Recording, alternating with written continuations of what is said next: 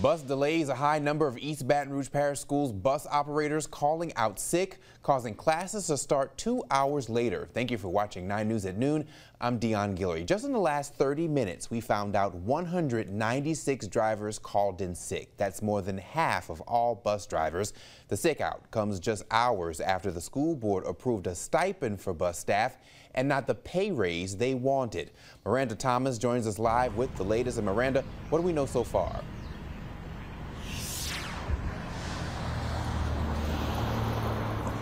Guys, the big question everybody wants to know is if these buses will be back running this afternoon. And what we recently just learned is that the school system has announced early dismissal for high school and middle schools at 1:25, and elementary schools will be released at the regular times at 3:25. And this is just to accommodate all of the bus sick outs. Now, this comes after a very heated discussion at last night's school board meeting where drivers were demanding a raise. They were actually offered a $12,000 stipend to help that. But despite it, these kids were still left with no way to school.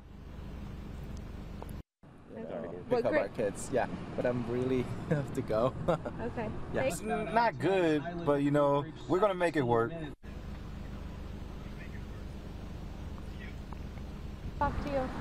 Now again, there will be an early dismissal for the kids this afternoon, and I also spoke with the driver who says it's deeper than just the raise. It's also about the extreme heat measures. Now we'll have more information for you guys later today.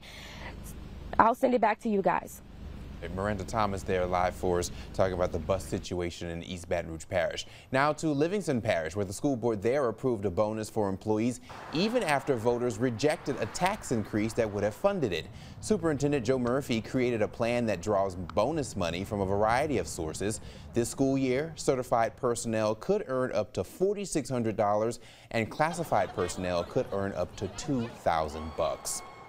Well, the extreme heat is back. Here's a live look outside through our Sky 9 camera. Our brief time with little humidity is coming to an end. Meteorologist Jared Silverman has your first alert forecast. And Jared, it was nice while it lasted. You took the words right out of my mouth. It was nice while it lasted. Yeah, getting lows into the 60s, low 70s, but yeah, that is